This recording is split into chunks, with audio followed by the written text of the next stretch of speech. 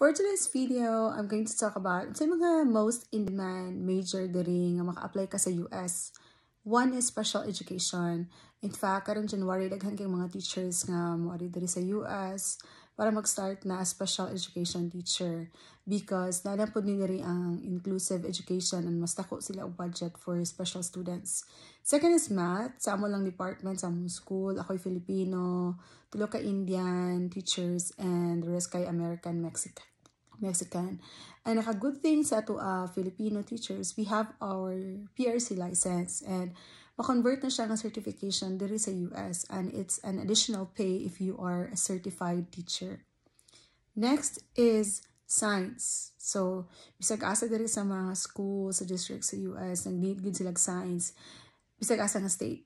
Next is social science. So, if you're a social science major, kung diha nagtudlo ka og history of Philippines, diri magtudlo kag history of US. So pero na may mga online platform na kanindot po diri sa US kay naa nay worksheets available, dili ka mag-submit og lesson plan every day. Pwede ka maka-download og PowerPoint presentations and may mga online software nga makatabang sa imuha as a teacher and how you manage the class. And for TLE, Filipino and Values Education major, dili kaayo siya in demand, pero if na magmasteral ka o special education, that's the time nga pwede ka maka-apply sa, say, Filipino major ka diha, and then imong masteral kay SPED.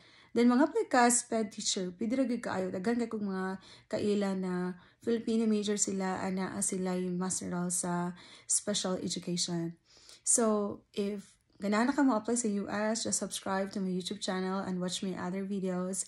Send me a message or drop a comment and then I'll send you the link on how you could start your application. See you in my next video.